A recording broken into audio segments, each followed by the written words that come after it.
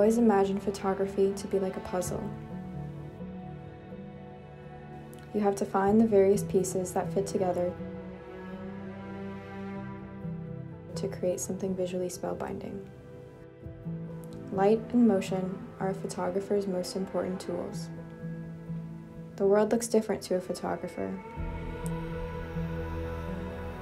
They see light, detail, shadows, highlights, and shapes, and how they all interact with each other.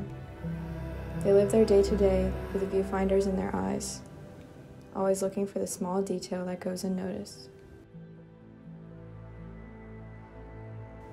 They are able to capture the physical, but also the emotional. Photography is a way of seeing.